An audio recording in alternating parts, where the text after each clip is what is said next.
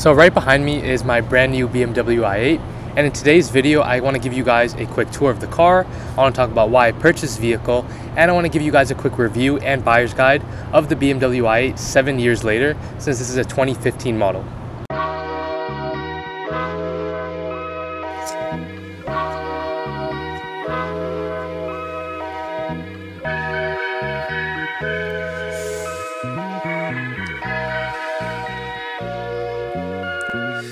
So before I give you guys a comprehensive tour of the car, I actually want to talk about why I purchased this vehicle and kind of how the buying process was, to give you guys a little bit of insight. A cool fun fact is, ever since I saw this car in high school in 2015 with YouTubers, rappers, celebrities driving the first ever hybrid supercar, I've been kind of hooked, and it's always been a dream of mine to drive it or at least own it, and it's really cool to see it right behind me. So the reason I actually purchased this vehicle was not for full enjoyment. I purchased it as an investment, and I know that sounds a little bit weird because cars are depreciating assets, although I purchased to rent out over here on an app called Turo. I'm assuming a lot of you are familiar with it, and it's like a common side hustle. So I did a bunch of research in it. I tested it out with a personal vehicle at my house, and then after I did a bunch of research, I decided to pull the trigger on this specific car, as I saw it looked like it did well in the area I'm located in. So I'm located in Toronto, Ontario. This is a 7-year-old car, so it's really cool to see it in great condition. I did a bunch of research in terms of the reliability of it, and honestly this BMW is really good, since there are a lot of moving parts in the car, although as long as you have a warranty on it when you're purchasing the vehicle, you shouldn't be really patching out too much out of pocket to maintain the car. So how much did I pay for the car is a question, the first question a lot of people ask me. The sticker price was about $99.5. My negotiation skills weren't the best, so I kind of had to stick with that number. But honestly, it was really fairly priced, and wherever I purchased it from, they were great from A to Z. It was very smooth. I think from the day I inquired about the car, I took delivery of it within 2 days. This car specifically there's not too many of them on the market. There are about 8 or 10, I think, over here in Canada, but some of them are Roadster, some of them are newer models, and this is, I think, the only one within a 250 kilometer radius within my house. Other ones were in different provinces. So this car doesn't really show up too often, so when I saw it after I did my research, I definitely want to pull the trigger. When I purchased it, it only had 49,000 and something kilometers on it. So after 7 years, only about 50,000 kilometers was a really great deal in my opinion, since it didn't have too much mileage. And I financed this vehicle. That's another question a lot of people ask me, is whether did you finance it, buy it outright, or did you lease it? So my objective of kind of going into this car was to put as little money down as possible.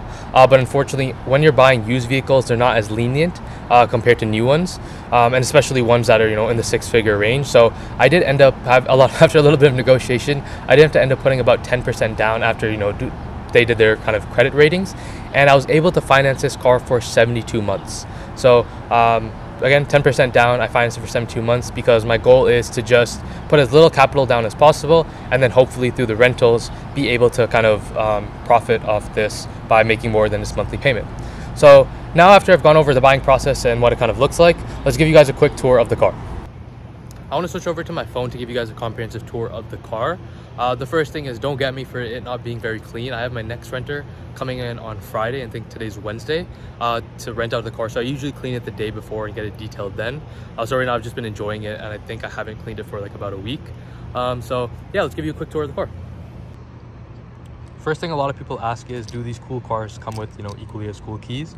This one's okay. I think this is a standard I model key. I think the i3 has something similar.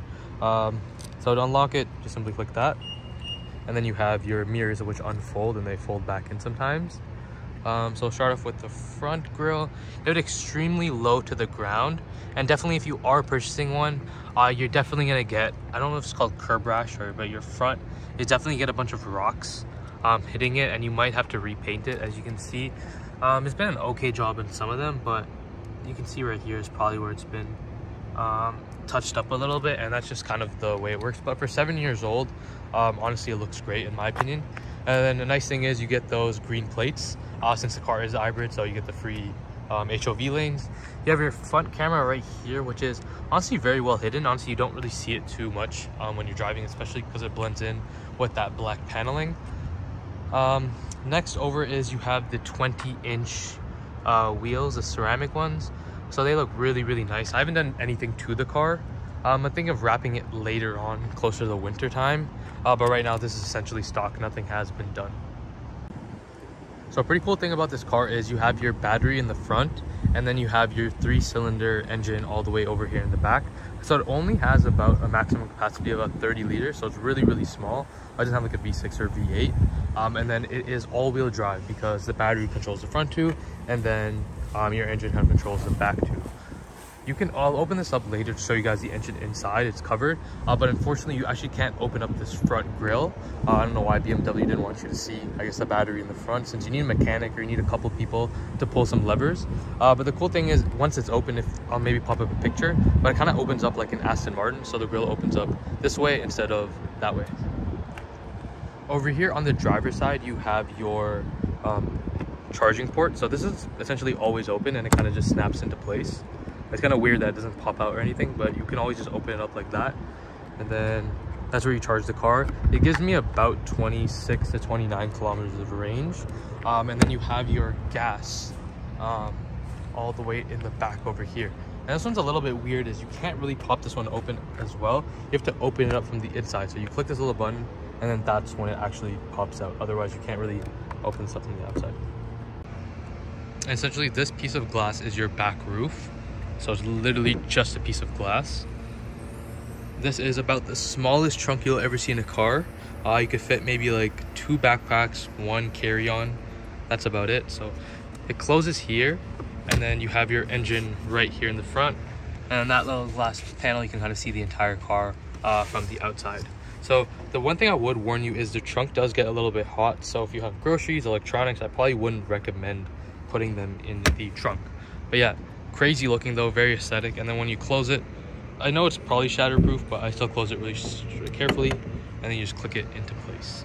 And then you have the back with the I logo, and then you have, this is probably my favorite part of the car.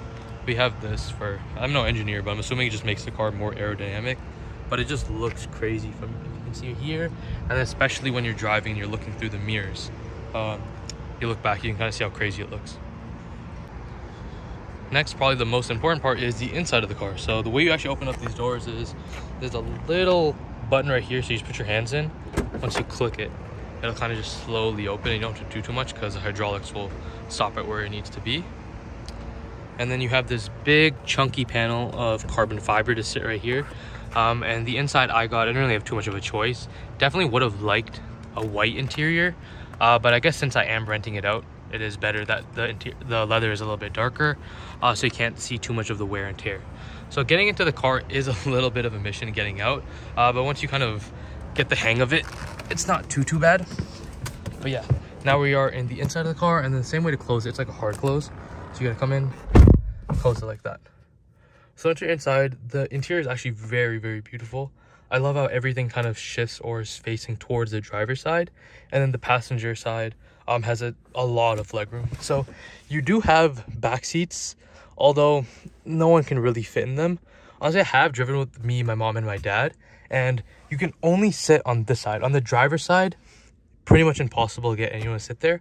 But since you have so much legroom over here, I would say it's about a 3-seater. And honestly, someone could fit fairly comfortably in the back on a short ride. So let's get the car started. So it's a push to start. It's really cool. It sounds like a spaceship when it opens up. And I'll just open up the windows. A big pet peeve a lot of i owners have is that this window doesn't go down all the way, so you can't really put your hand out. It's extremely uncomfortable. And then since the car is pretty old, your side mirrors don't have the little warning sign on them, so you kind of have to look through. Not that big of a deal since it is 7 years old. Here is your front display. So this over here, that blue one, shows you how many range, how much your battery has a range of. That's 8 kilometers. And then over here you can see your full fuel range. And the cool thing is if you actually put the car into sport mode, so the way you do that is you just click it. When you push on the brake, I think I'm putting drive first, and then you push it over. So now it's in sport mode, and you can see it revs a little bit, and then it changes. So if you ever drive it in sport mode, it will charge the battery for you. Most of the time, you're gonna want to drive it in Eco Pro. That's usually what I drive it in. And honestly, whenever I'm going to the gym and I have this thing fully charged, I will probably drive it in eDrive. So the cool thing is, once you activate eDrive, as you can see, I don't know if you can hear it, but the engine completely turned off, and now you will try to maximize those 8 kilometers first before it uses any gas. You have a little bit of compartment space, not too much. You have this over here, this bigger one with, this is like a BMW remote. It's like an option. I don't think anyone gets it in the BMW.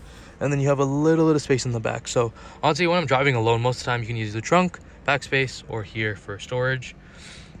I'd say that's pretty much a comprehensive tour of the inside of the car. You don't really have too much else. The steering wheel is cool. You have the little paddle shifters on the back. And then your indicators are pretty standard. You have the ones that way and this way. And then this is essentially, if you own a BMW, you control all of your navigation from this little pad over here. So, you know, your songs, your radio, and navigation. Now I want to talk about my personal opinions on the vehicle. So aside from how it looks, you know, how is it as a practical, you know, daily car that you have to drive and, you know, use for your groceries and regular things like that. Overall, I probably would not recommend this as a daily driver. I really enjoy it, and I feel like if you were to try to, you know, use this as a daily driver at some point, probably do when you're a little bit younger, since when I get older, I definitely want a nicer SUV compared to a car so low to the ground. When you are driving, you have to be extremely careful over speed bumps. You have to note that, you know, if you touch the front of a curb, it could definitely crack your front of the car compared to a higher up car. It'll just hit the tires. So you do have to be extra careful with this vehicle. Maintenance is definitely high on this car unless you have a warranty. So I'd definitely recommend, if you're buying this used, since you have to, since the car is discontinued, to definitely make sure that whatever dealer you're purchasing from gives you, obviously I won't give you bumper to bumper warranty, but as much as you can get covered. So this is great since it has a lot of perceived value. That's the reason why I purchased it for Turo. So if you're driving on the roads and you have maybe like a Porsche Cayenne or a Porsche Panamera right beside you, or even the new Taycan, which is, I'd say, almost double the cost of this car, people will look at them and they'll be like, you know, they look nice, but it's not a crazy head turner unless you're maybe into cars. But this car, regardless of who you are, since the doors go up, the car's so low to the ground, it looks extremely futuristic, kind of like a spaceship. Everyone, you know, looks at this car and like wonders and probably just thinks it's extremely expensive. So that's kind of why I purchased it for Turo, because it just has that perceived value without paying, you know, that high MSRP or sticker price. So for my intended purpose, this car is great and I love it, and it's, you know, it's been going great for the first couple of months I've been renting it out. Although would I purchase this for a daily driver as my personal car? Probably not, just because of the impracticality of it. And I live pretty close to the city, so parking it in our small garage, in our small parking space, is definitely a mission every single day. And just a random thing is we also have a Tesla as well, so we have to like switch out the parking spots whenever we need to charge this or charge that car. So that does get a little bit annoying. Aside from that though, I think the car drives beautifully. If you are definitely wanting to try this out, I would definitely recommend renting one, just because it's extremely fast. It's a lot of fun since it is 4-wheel drive, and you have the battery in the front, the engine in the back. You know, the pickup is extremely fast, and overall it just handles well. So my review of the car is it's really beautiful, it's great, it's just an amazing car to drive, an amazing experience, just not the most practical and best for a daily driver. I appreciate you guys watching this video, and I'm definitely gonna be making a whole almost like documentary series of just how my experience goes renting this car, and also my entire experience on Turo. So if you guys want to follow that, I would really recommend subscribing. Aside from that, have a great day, and I'll see you guys in the next video.